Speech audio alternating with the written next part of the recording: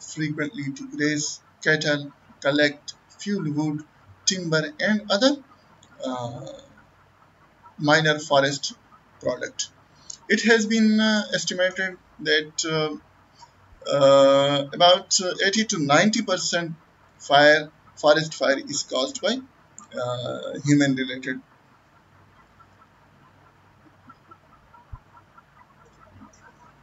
Types of fire.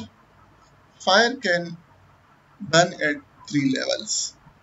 First one is ground fire.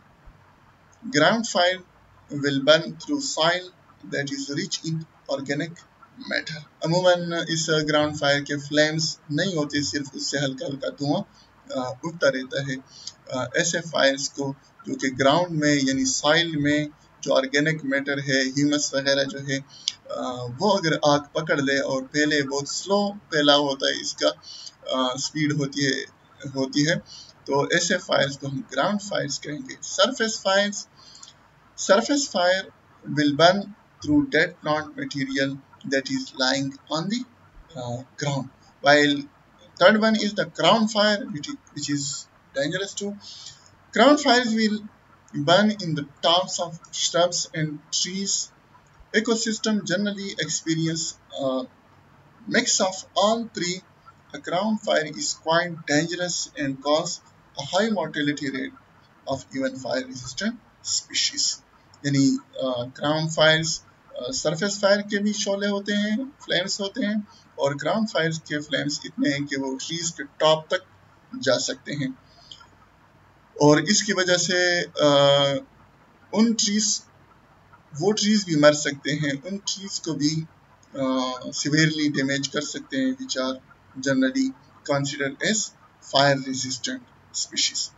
On hill slope, if the fire starts downhill, it spreads up fast as heated air adjacent to a slope tends to flow up the slope, spreading flames along with it. खासकर hilly areas में अगर हिल के base के करीब आग भड़क उठे forest में, तो वो ऊपर की तरफ, हिल टॉप की तरफ बहुत तेजी के साथ स्प्रीड करता है।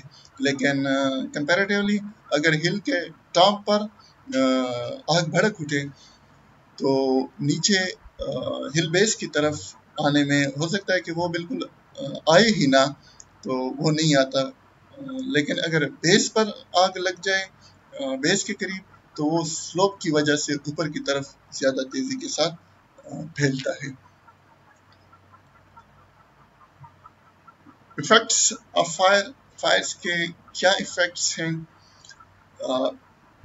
वैसे तो हम अगर सोचें तो fire is dangerous for vegetation, but यहाँ पर हम देखते हैं कि historically people believe that wild fire are always harmful to nature.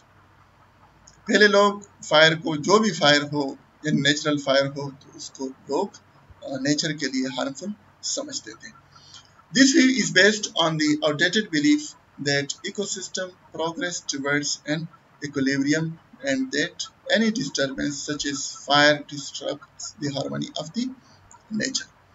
More recent ecological research has shown, however, that fire is an integral component in the function and biodiversity of many natural habitats, and that the organisms within these communities have adapted to withstand and even to exploit natural fire.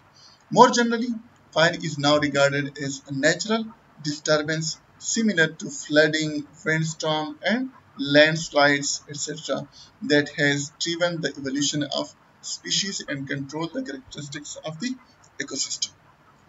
इस पूरे paragraph का मतलब हुआ कि पहले लोग fire को बुरा समझते थे कि नेचर के लिए हार्मफुल है, लेकिन रिसेंट इकोलॉजिकल रिसर्च ये बता रही है कि नहीं, forest is a natural disturbance. जिस तरह के फ्लडिंग है, विंड स्टॉर्म्स है या लैंडस्लाइड नेचुरल डिस्टर्बेंस है, इस तरह फायर्स भी नेचुरल डिस्टर्बेंस है। और जो बहुत सारे प्लांट्स, बहुत सारे एनिमल्स, बहुत सारे प्लांट्स चाहते हैं कि उसके एरियाज में फायर हो। कुछ ने इस फायर को अपने आप को अडॉप्ट किया है कि वो फायर्स को बर्दाश्त कर ले, बल्कि कुछ प्लांट स्पीशीज ऐसे हैं जो कि उसी फायर का फायदा भी उठाते हैं। तो हम कह सकते हैं कि फायर नुकसानदेह भी है अगर बहुत ज़्यादा फैल जाए, अनकंट्रोल्ड हो, नुकसानदेह है, लेकिन वो बहुत सारे प्लांट स्पीशीज के लिए वैल्यूएबल भी है, उसके लिए यूजेबल भी है, यूज भी करता है, उसके लिए फायदेमंद है। इवन के इकोसिस्टम को के कैरेक्टरिस्टिक्स को भी कंट्रोल करने के लिए फायर का होना एक जरूरी है। ओके, यहाँ तक काफ़ी है। कल इंशाल्लाह हम फायर्स के बैड इफेक्ट्स और गुड इफेक्ट्स एक्सेट्रा इस टॉपिक को, इस चैप्टर को हम आगे बढ़ाएंगे। Okay, thank you for watching. अल्लाह हाफिज़।